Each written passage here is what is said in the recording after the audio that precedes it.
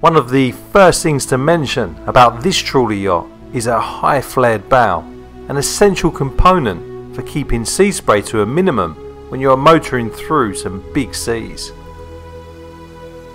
As we move aft along the starboard side, we can see the solid high passageways, essential for safety when the yacht is navigating through some gnarly weather. You can also see the large openings in the bulwarks, which will allow seawater on the deck to rapidly flow back into the sea.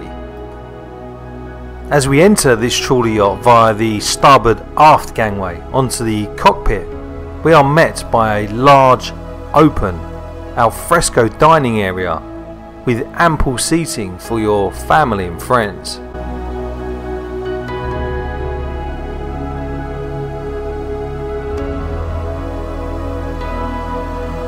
On the port side of the cockpit there is a small basin to the left of the double doors which lead into the salon.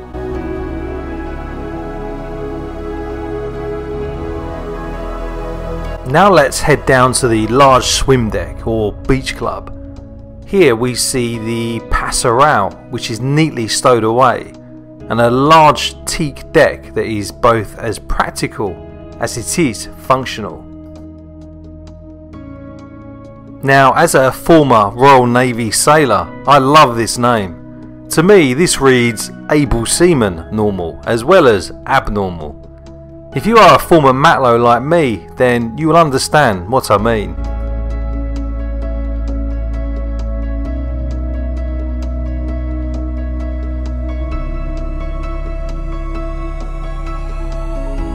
Now let us head back up into the cockpit area of this boat.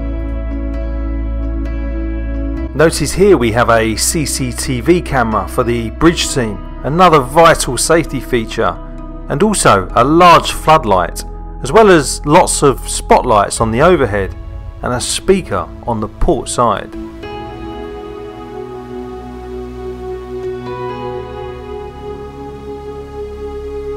As we head up onto the sun deck, we ascend a very sturdy and well placed set of stairs which lead out onto the next outside communal area of this trawler yacht. When this footage was filmed, the crew had set up the shades that provide some welcome respite from the sun. But this informal area really does help to highlight the functional layout and design of this trawler yacht. Once the shades are stowed away, then you and your guests can sit back and enjoy the view in all of her glory.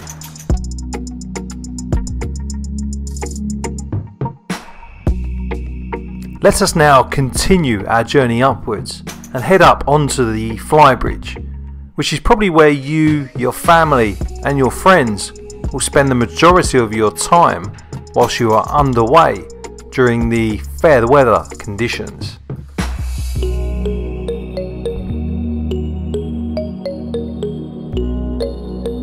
Check out this large seating area. Imagine enjoying some of your favourite food cooked by your own personal chef as you take in the scenery. This is what yachting is all about. Here we have a decent sized area for preparing your meal. Note the stacks of stowage space, which will help to prevent the crew from having to keep making their way down to the galley when you are entertaining your guests.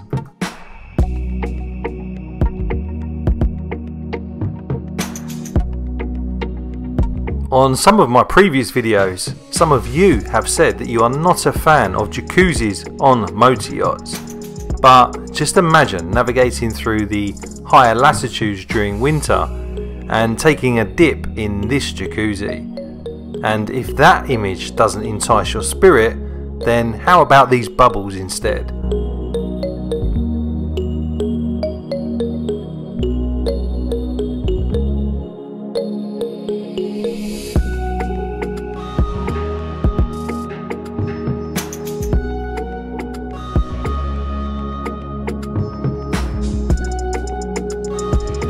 Taking a quick look at the radar mast of AB Normal from this angle, we have a floodlight, a Furuno navigation radar, another CCTV camera for extra safety and security, and a dome for the yacht's communication and entertainment systems.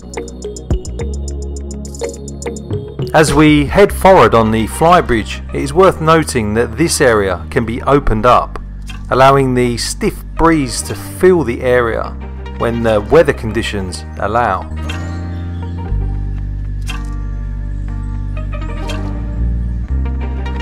We also have another 2 fridges which have been added by the current owner. After all, nobody likes drinking a warm beer, right? As my Australian friends always like to remind me. Okay, so let's take a look at the boat deck, which is located on the bow of this fantastic trawler yacht. Of course, we have the tender, which is lowered into the water using the yacht's davit, and we also have a jet ski on the forecastle. This door here leads into the crew accommodation, which we will take a look at in a minute.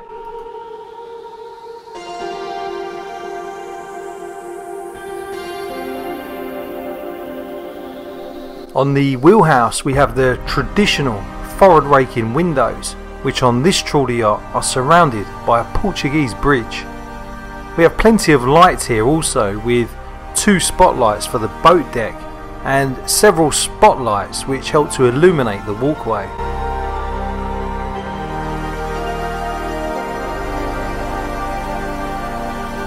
Whilst we are here, let us take a quick look at the crew accommodation, which is nestled into the wowback on the trawler's bow.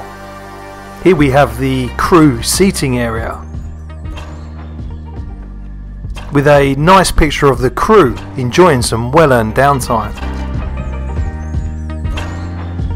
On the port side we have a crew cabin with twin single bunks.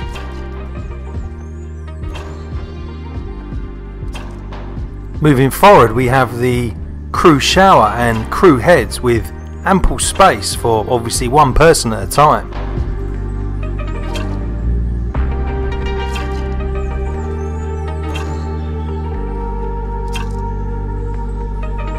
As we head back out into the crew mess, opposite the double cabin we have the captain's quarters. The crew has its own TV and a smaller monitor below the TV that can be used as a relay monitor to help keep an eye on the yacht's various mechanical and electrical systems. And now we come to my favourite part of any vessel, the helm station in the wheelhouse. As well as the traditional ship's wheel, we have the various monitors which display information from the trawler yacht's depth sounder, radar and digital charts. We also have the controls for the twin engines, as well as instrument displays for the yacht's machinery.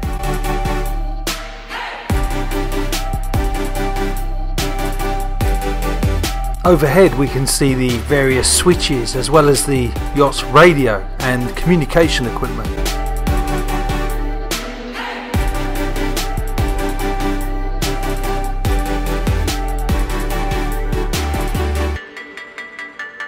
Aft of the helm position we have a seating area and some more relay panels for the yacht's electrical systems. Now let's head out onto the port bridge wing of AB Normal.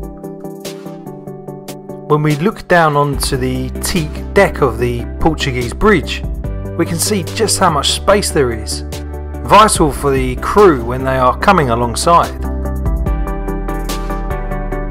Being a former volunteer crew member for the RNLI, I am passionate about sea safety. Anyone who has spent any time at sea will tell you just how quickly things can go wrong.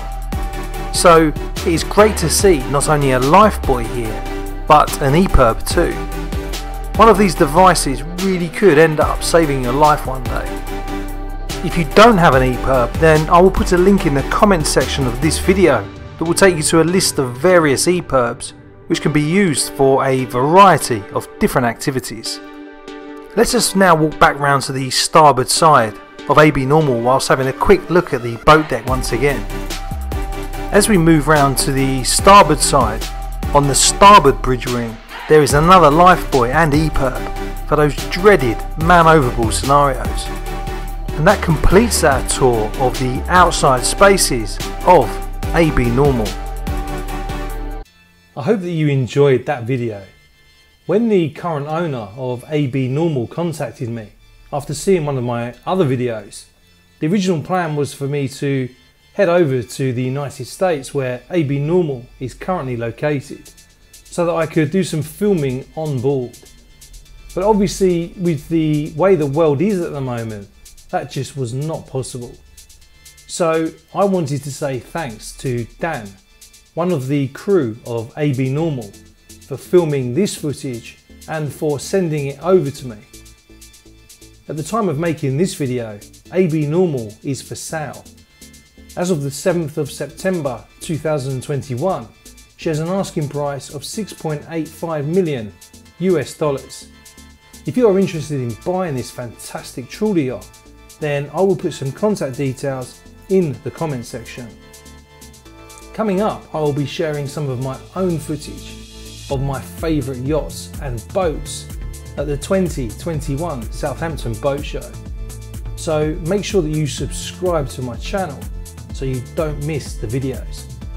And finally, I wanted to say thank you for watching this video and for subscribing.